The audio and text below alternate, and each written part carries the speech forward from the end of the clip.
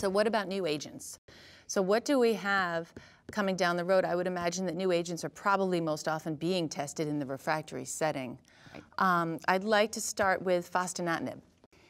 So that's really, that's an interesting drug. It's a Syk inhibitor. What's a Syk inhibitor? I'm not an immunologist, so I don't want to start getting into that. But basically, we're changing the immunology of recognizing these cells, platelets, as targets. Okay.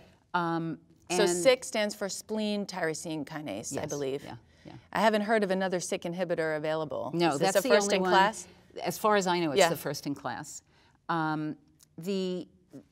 The original data, which looked at the usual endpoint, which is 50,000, at least doubling of the platelet count, patients who were at less than 30,000 to start, didn't look great. It was about 18%. The response rate. Response rate. Okay.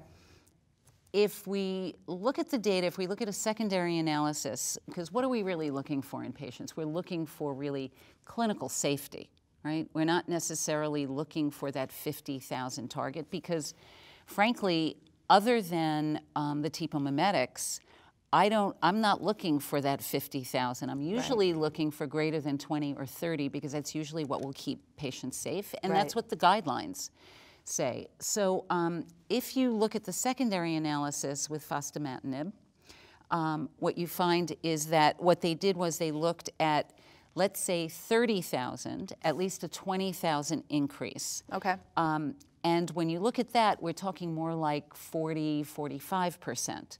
So it's promising. I think we need some more long-term data, which I think they're in the process of obtaining. Yeah. But it is definitely somewhat promising. So I'm excited response about rate it. of 40-ish% in a refractory. That's the clinically significant response rate as opposed to the usual response rate that we're looking for, which is greater than 50,000. And this drug is oral? It's an oral drug. Okay.